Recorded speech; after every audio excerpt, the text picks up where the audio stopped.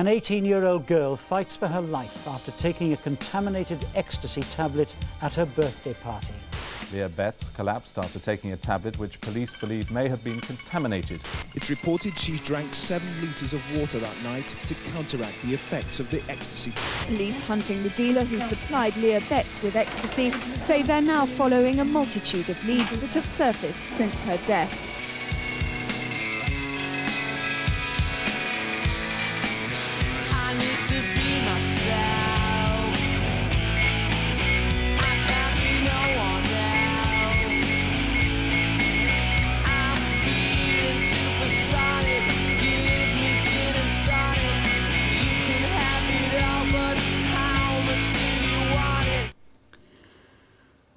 Our son first came into the kitchen and told us Leah had been taken ill at 12:30.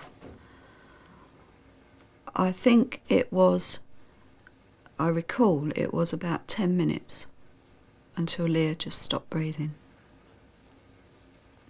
And the next time I saw Leah, she was on a ventilator. It was the ecstasy that killed her.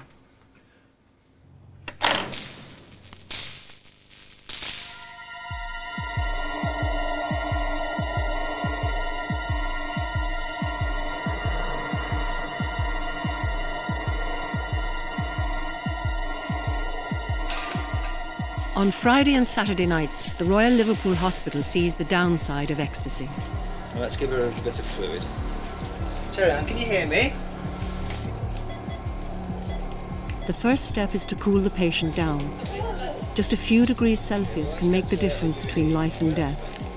So you've got a drip up and you've got a sensor. Temperature, body fluids, heart rate, breathing.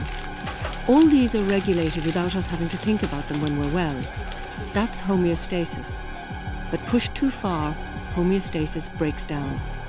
We're doing a simulation exercise here. We're rehearsing like any team so that on the day of the real game, or when the real patient comes in, the doctor in charge is able to concentrate on what's wrong with the patient, while the other nurses and doctors know exactly what to do to keep the patient alive. Bad reactions to E are serious, but not usually fatal.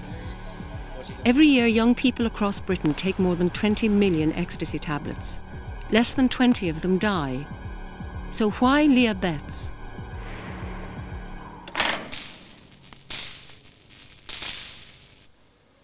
She'd been my best friend for about 3 years. I met her at school, and soon after that we became best friends.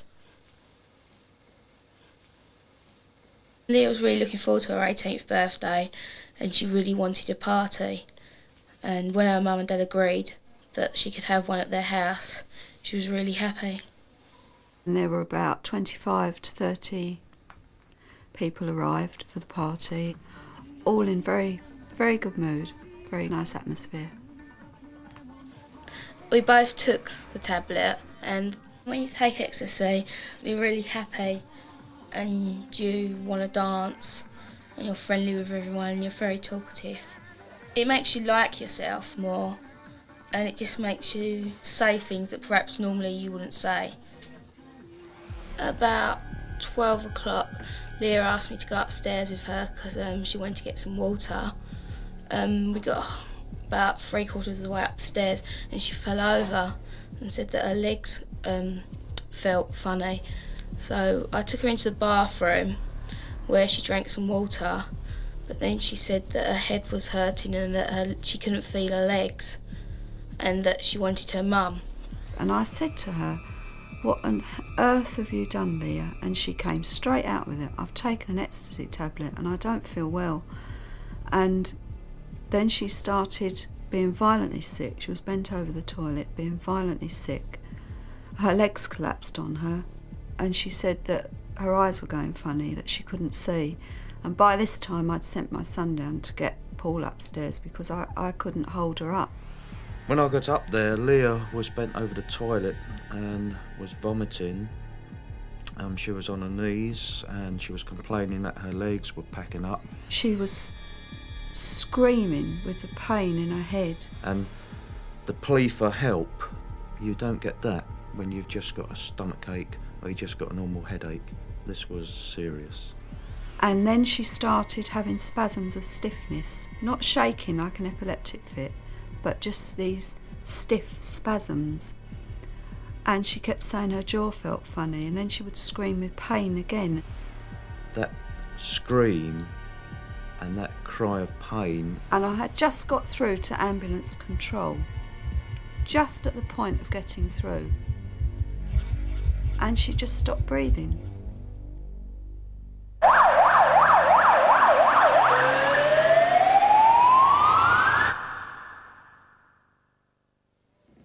I was shocked and just didn't believe it. It just didn't hit me at that time that she might die. I just thought that she'd be okay.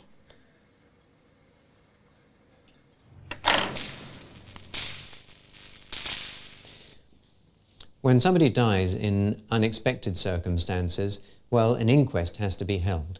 And this is held by a coroner who will invite certain people to provide evidence. I was asked to go to this inquest on Leah Betts as a medical expert in order to tell the court the effects of ecstasy. It was vital to find out why Leah died. If the E she took was contaminated, others could die from taking the same tablets. After Leah Betts died, samples were sent to our laboratory to be analysed. It's possible to separate out tiny quantities of drugs from blood samples using a solvent.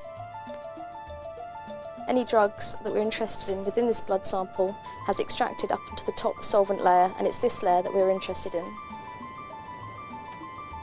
Overnight, this machine compares the test sample with tubes containing known quantities of MDMA, the chemical name for ecstasy. So when the machine is finished, you get a printout like this, and each of these lines show what and how much of each compound this person has taken. So you can see here they've taken ecstasy, MDMA. But besides ecstasy, there was nothing unusual in Leah's blood. So the drug itself must have made her push her body too far.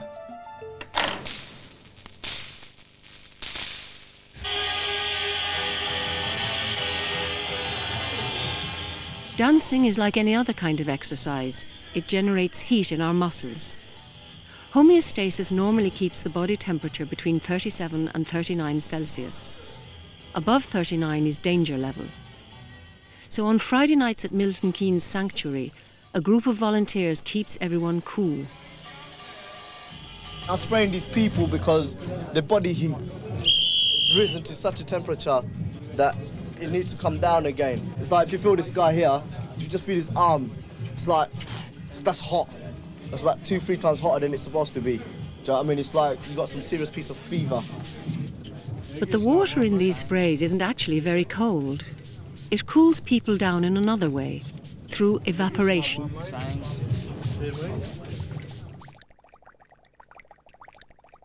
Evaporation happens when molecules of water try to turn into vapour. To do that, they must break free from the surface of the water. And breaking free takes extra energy. If the water is resting on warm skin, the nearest available energy is the heat energy from that skin. So the molecules take the energy they need from the skin and break free. That leaves the skin with less heat, so it cools down.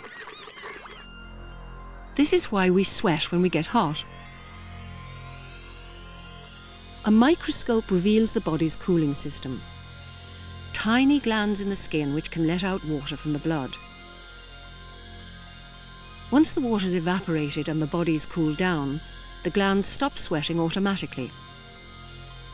But there's a limit to how fast sweating can cool a body down. Ecstasy can make people ignore the danger warnings that their body sends to them. Could this be what happened to Leah? Perhaps she overheated.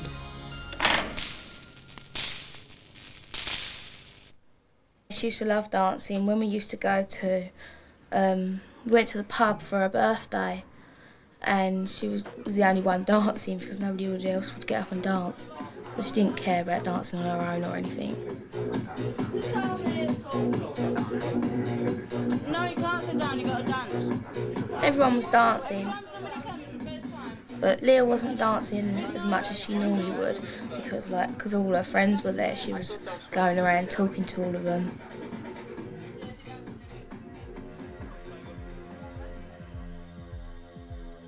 So if Leah wasn't dancing, she can't have overheated. But ecstasy also affects another part of the body's homeostatic system: water balance. Only 1/3 of the human body is made from solid material. 2/3 is water. Blood and body fluids make up about 45 litres in an adult.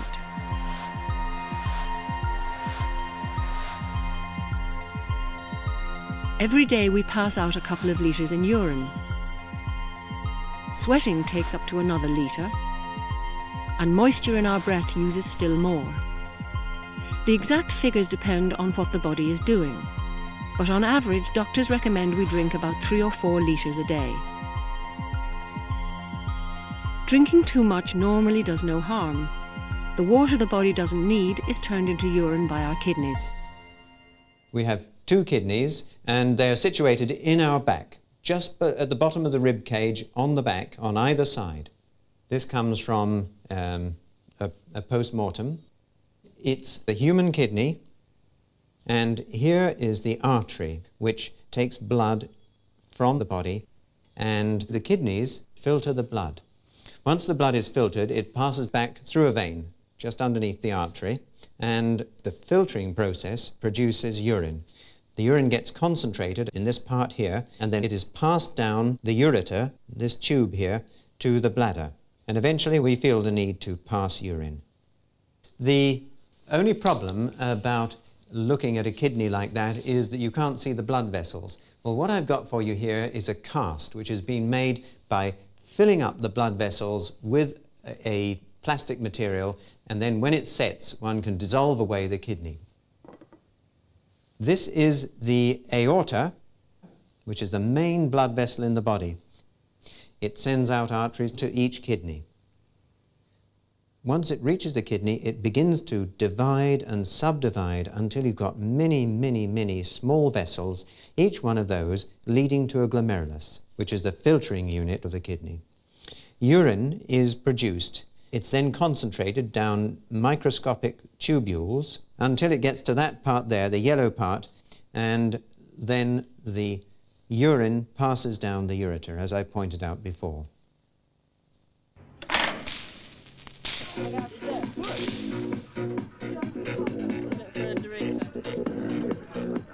Taking ecstasy can affect the body's water balance because it stops the kidneys working. We knew that it could make you thirsty and that you was meant to drink water. Leah, every time I saw her, she was always had a glass of water in her hand. She said she was really thirsty and that her mouth was dry. She took a cup upstairs with her and she was getting it from the sink, the tap at the sink.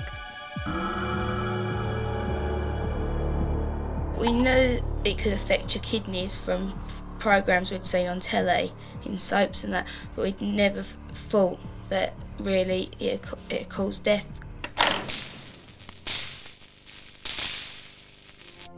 As the inquest into Leah's death came to a close, 2 facts were clear. 1, she wasn't sweating, so she didn't need to drink. But 2, she did drink, a lot. And the water wasn't passed out by her kidneys. Why? I'm now going to show you a human brain. I've cut this brain in half so that you can see what it's like. Now, the top part is called the cerebrum. That's the bit that we think with. And deeper down are some of the more automatic things, like the way we control our breathing, our heart, consciousness, whether we're awake or whether we're asleep. All of these things are worked by the brain stem. Now, on this part of the brain, I've cut this brain in half already, this is the inside of the brain, there's the grey matter and the white matter. And just under here, you have the hypothalamus. This is the part that senses the concentrations of fluids in the body, particularly the concentration of the blood. The hypothalamus detects how much water is in the blood. If there's too little, it sends a chemical message through the blood to the kidneys, telling them to cut down on urine production. This will keep the water in the body and make the blood less concentrated. A drink will bring the water level back to normal and the kidneys can start making urine once again. Chemical messages in the body are called hormones. The one controlling the kidneys is called antidiuretic hormone because it stops the kidneys making urine. If you're out in the middle of the desert and dried out, you're going to be sending out, your brain is going to be sensing that you are very, very dried out, that your bloodstream is concentrated and that it has to react by sending out a lot of antidiuretic hormone saying, don't pass any more urine or we're in trouble. Another day, you may be drinking a lot of fluid and the brain says, okay, kidney, pass plenty of water. And it says that not by sending a nervous message, but by sending a hormone into the bloodstream, and then the kidney senses that and reacts.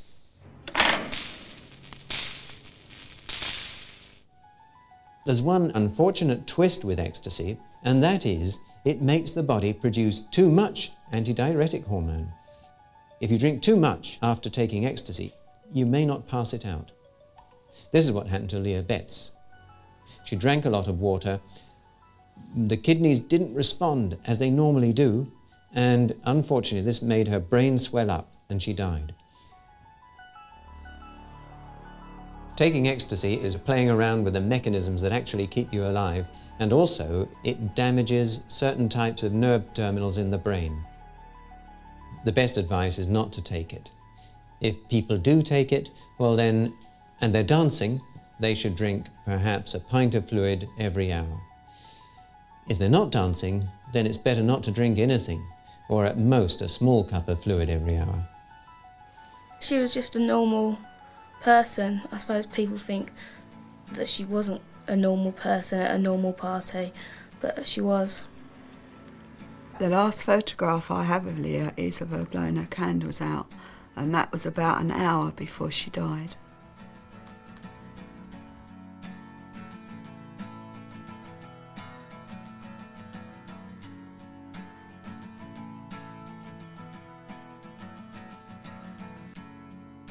There was lots and lots of people there, lots of family and friends, and lots of film people and papers. It wasn't like a normal funeral really, with all the cameras and press there.